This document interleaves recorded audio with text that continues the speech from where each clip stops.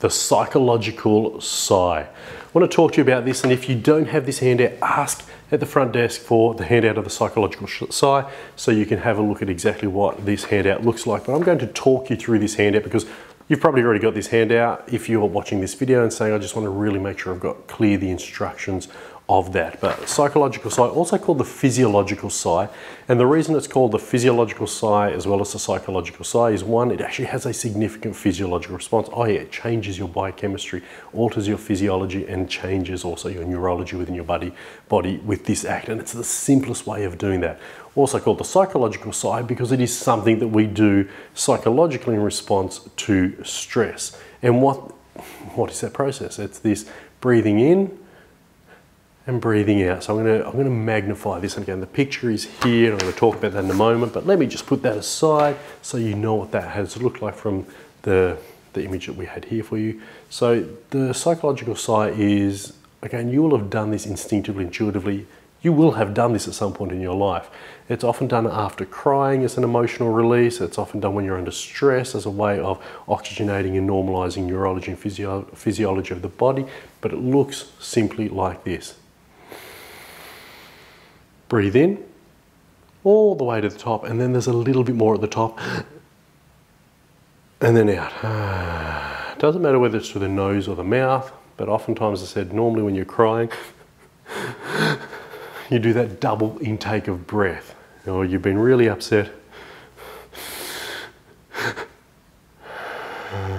So I'm role-playing that emotional aspect of it. So, but what you can see is there's the deep breath in, that little peak, and then all the way out. And doing it once is great, twice, 3 times is a really great normal physiological response. So I'm going to do it now deliberately, not role-playing the emotional aspect that you often experience while doing this, and so that you can actually induce this to start normalizing your nervous system and physiology and stress response, keeping you in that beautiful calm state as much as is possible and practical. And it will look a little like this. Again, deep breath in. I'm all the way to the top.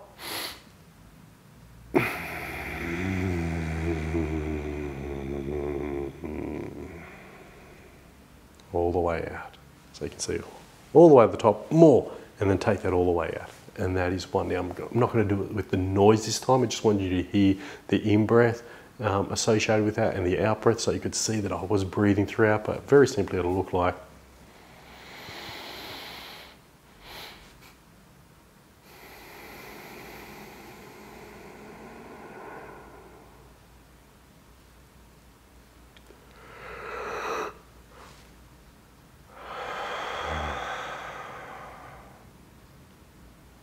I did 2 in that occasion. You probably noticed the first one was deliberate.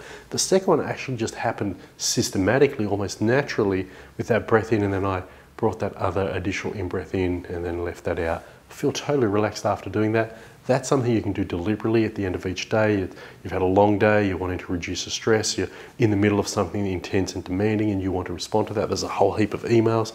Use that as a ritualized practice to break up any stressful moments, intense moments, to normalize your system. So, psychological sigh, deliberately done, profound way of keeping your nervous system intact.